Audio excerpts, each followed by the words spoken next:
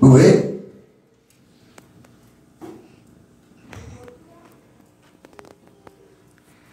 What is the richness of his glory? You hear that? Go ahead. Of his mystery among the Gentiles. So now, the mystery, to not make known the mystery of Christ is knowing what is the richness of his glory. You hear that? To know what is the richness of his glory. Not wealth. It's knowing the richness of the glory of God. It's knowing. It's knowing. So you got to know something. You have to know what is the mystery of the glory of God among the Gentiles. Read.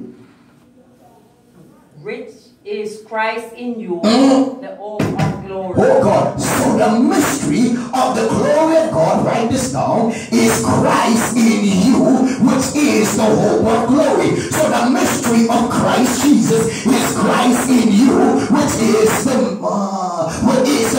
hope of glory. So once Christ is in you, amen, there's the hope of glory. Hallelujah. Amen. So knowing the mystery of God's glory is knowing that Christ is in you, because Christ is the mystery of the glory of God. I said Christ is the mystery of the glory of God. Who's the mystery of the glory of God? Jesus Christ is the mystery of the glory of God. That's why Paul says in 2 Corinthians 4, Paul says, amen, God who commanded the light to shine out of darkness into our heart, to give us the knowledge of the glory of God in the face of Jesus Christ. So Jesus Christ is the mystery of the glory of God. That's why Christ in you is the hope of glory. Christ in me is the hope of glory. Somebody shout amen. I said Christ in you is the hope of glory. Christ in me is the hope of glory. Hallelujah. Thank you, Jesus.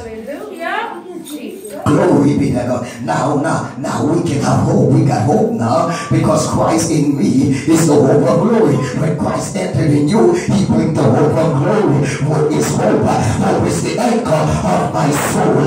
It makes my mind, my will, and my emotion is anchor in hope. Now what is hope? Hope is a promise that Christ has made with the church. And I know according to the Bible, amen, that when Christ made a promise, he's faithful to perform, amen, or to bring to pass the promise that he has made with the church. Oh God, look at your neighbor and say, neighbor, look here, Christ in me is the hope of glory. Amen. That means we should not be walking with our head looking down, but you must start looking up. I say Christ in me is the hope of glory. Even though sometimes you may not feel right, but you can remind yourself that Christ in you is the hope of glory. In spite of what you're going through, Christ in you is still the hope of glory. Hallelujah. What you got Christ in you, amen, you are hope, and a hope making not ashamed. Hallelujah. Because of the love of God is spread abroad by the Holy Ghost, which was given unto us. Somebody say amen. Hallelujah. Glory be to God. Somebody say amen. God, give God praise and glory. Do you want more? I said, do you want more? It didn't stop there. Let's go to the book of Romans. Let's go to the book of Romans 16 and verse 25. Romans chapter 16 and verse 25. Boy, Paul had a revelation about Christ. I'm telling you, Paul really had the revelation of the mystery of Christ Jesus. Amen. Because now, amen, Paul is taking us in higher heights, in deeper depths, in understanding, oh God, the mystery of Christ. Amen. Means that Christ in you, church of the living God, is the hope of glory. Some say you're hopeless. If you got Christ in you, you're not hopeless. The devil, he's a liar. You're hopeless, devil, because you didn't have no more chance. Amen. Hallelujah. You're going to hell. Yes, the devil going in the lake of fire. Don't worry forever. Come on, somebody, and give Jesus praise. Go ahead. Romans 16 verse 25. Now to him that is of power to establish you according to the gospel. According to what? My gospel. Paul said, according to his gospel. Read. And the preaching of Jesus Christ. And the preaching of Jesus Christ. And the what? Preaching of Jesus. Not preaching of oneself, but the preaching of Jesus Christ. Not preaching about cars, house, and all that other stuff, but preaching of Jesus Christ. The preaching of Christ Jesus. Read. According to the revelation of the mystery. God Almighty, somebody shout. Paul said, according to the revelation of the mystery. So a mystery is a revelation that reveals Christ. Hallelujah. And the revelation says Christ in you is the hope of glory. Hallelujah. Glory be to God. No wonder the Bible says rise and shine. You want to rise and shine when you know Christ in you is the hope of glory. Glory be to God. I just love how Paul, amen, amen. I don't know if Paul was a good preacher, but Paul sure was a good teacher. Hallelujah. Paul could have teacher, and he teaches with revelation, understanding. He reveals who Christ is. Hallelujah. And that's why I love the letter of Paul, the writing of Paul, because Paul explained, amen, in detail. Hallelujah. As he explained Christ, who is Christ, in detail. Come on, somebody, and give God praise and glory. Hallelujah. Jesus. Go ahead, my sis. Which was kept secret since the world began. This was a mystery since the world began. But now, Paul said, been spending time with God, and now it's no longer a mystery to me. Amen. I know who Christ is. I know who he is. It's no longer a mystery. And now I'm going to teach. I'm going to teach them. Glory be to God. Who Jesus Christ really is. Hallelujah. Saints of God, I want you to know that sometimes God will hide himself so you can seek him. God Almighty, you hear what I said? Sometimes God will hide himself so you can get hungry enough to find him. Amen. Hallelujah. And when you find him, amen, when you want to find God, you start praying and fasting and studying the word. Because the word of God, the word of the living God, reveals God. Hallelujah. Because his word is him and he is his word. They are one. And to know the mystery of Christ Jesus, it means to know the revealing, the revelation. It means to have the revelation of God. Hallelujah. Because Christ Jesus is God. God Almighty, as a Christ Jesus is God. And when you know, amen, when you know the mystery of your God, you will be strong. But the Bible says they that know their God, not hear about him, but they who walk in revelation, understanding about the power of their God. Hallelujah. Glory be to God. Shall do great exploit. Somebody wave down to heaven and say glory. Hallelujah. Hallelujah. Say glory. Hallelujah. Hallelujah. Now, Paul said this mystery was hidden. Yes. But now this mystery has been revealed. That which was hidden, now God revealed. That which was hidden from you and from many people, now God revealed it. He revealed the mystery that was once hidden. It was covered. Hallelujah. This is why, and let me just go out in the deep a little bit. Can I go in the deep a little bit? Yes. Are you ready to swim? This is why in the book of Genesis, many people will not discover Christ in the book of Genesis. Yes. Because Christ was mystery. Yes. God was a mystery. I mean, Jesus Christ was a mystery in the book of Genesis, even though he was there. Amen. But until God reveals it to you, it becomes no more mystery. Because Jesus Christ was the seed of the woman. Who will bruise the head of the serpent. That's Jesus. That's the Christ. That's the anointed one.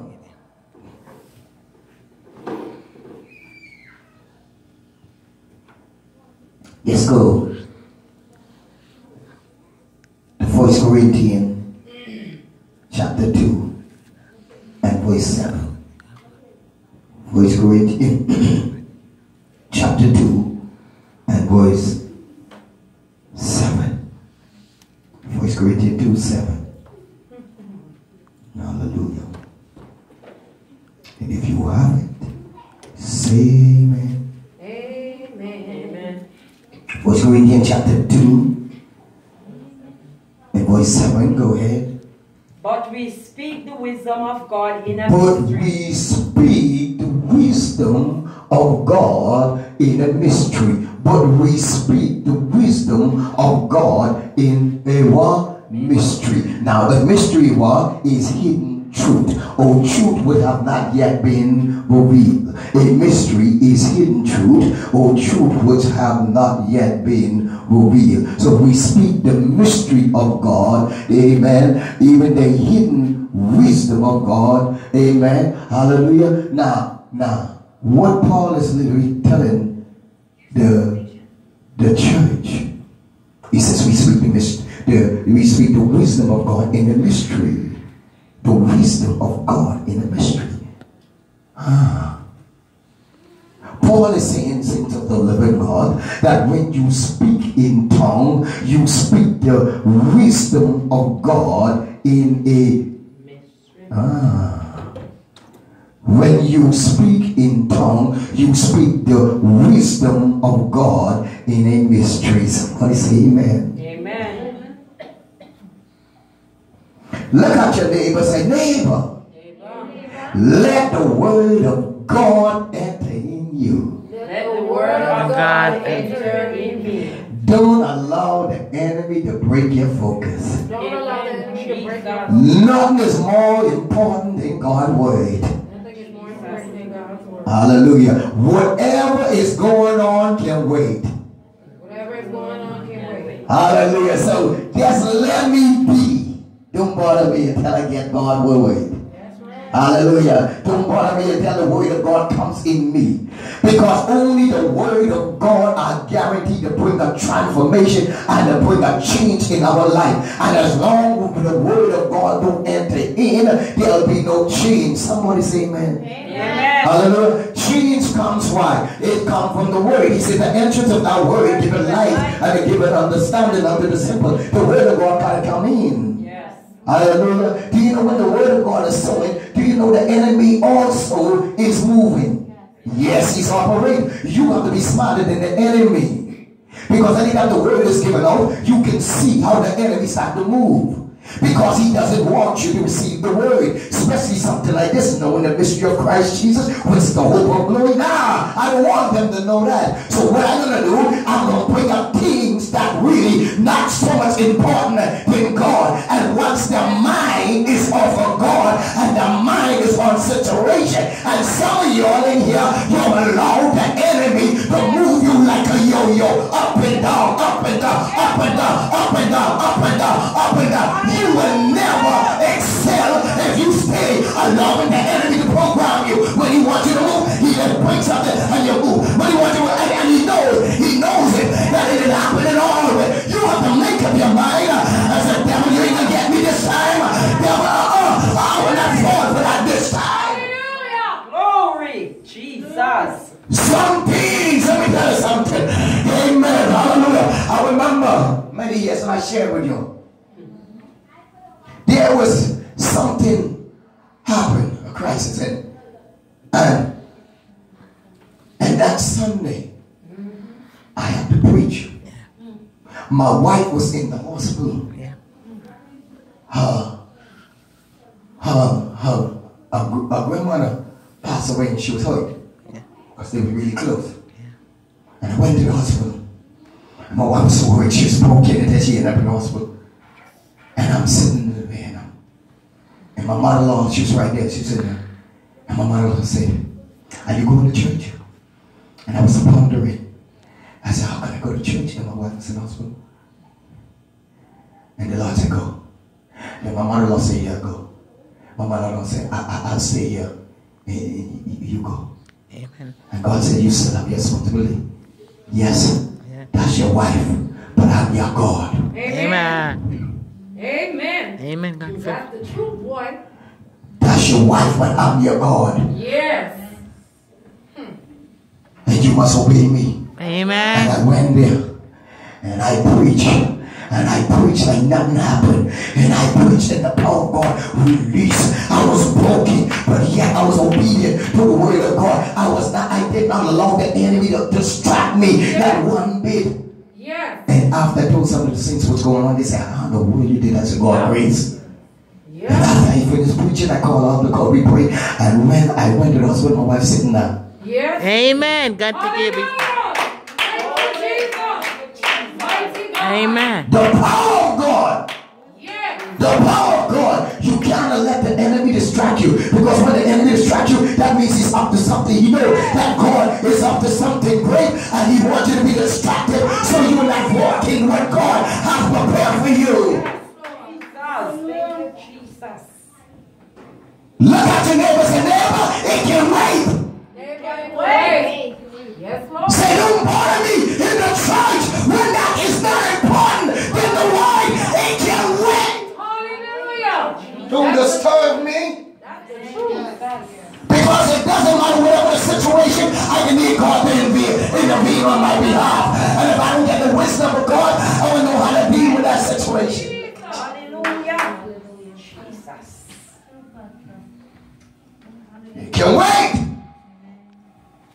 You remember my son got attacked in the back there? Yeah. When worshiping, praising God. Yeah. And the ambulance came and they was about to take him in the ambulance. And I was outside and I was praying. And my wife said, you in the back? I said, of course I gotta preach. Amen. And my wife came in and I came in and I started preaching.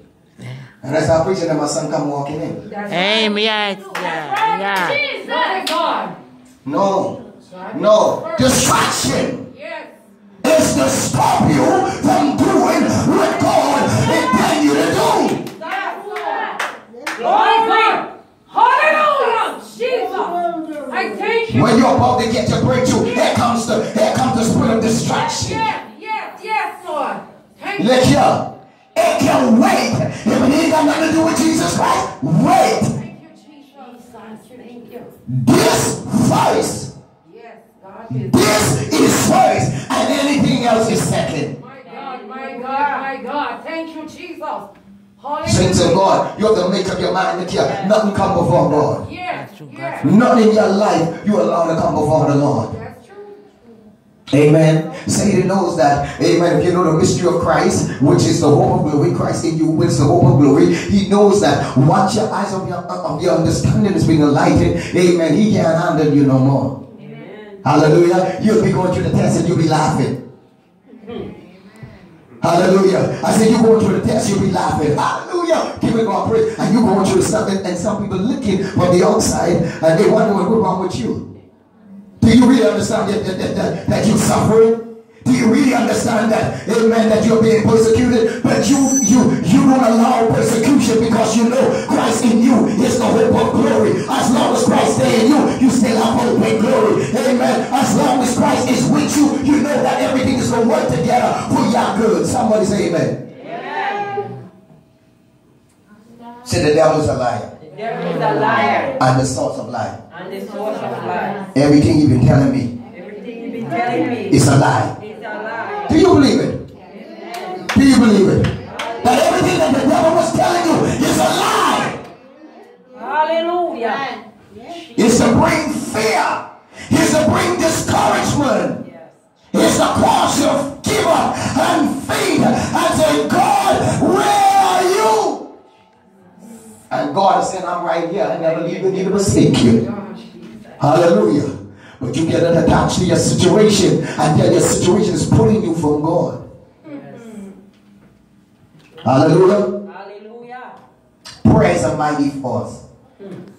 Prayer is a mighty weapon against the enemy.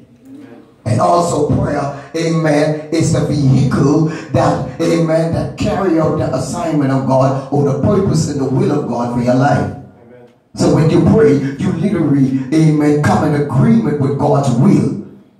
Amen. His will has already been done. But eyes have not seen, neither ears have heard, neither entered in the hearts of man. So you can see it in the spirit, in the physical, but in the spiritual, you connect to his will by faith. Amen. Hallelujah. Amen. Amen. How do we make it out? Do you know when you go to a test, amen, God don't tell you how long the test is going to be. He don't give you that information. Hallelujah. So now you are praying that God will let shortcut, and God say, I'm not a shortcut God. I don't give microwave blessing. If you want that, go in the world, they give microwave blessing. Amen. You have to go through the process to get this. Hallelujah, to be developed to get this. So when you get it, you gain value, and value will cause you to keep it. Yes. You hear what I say?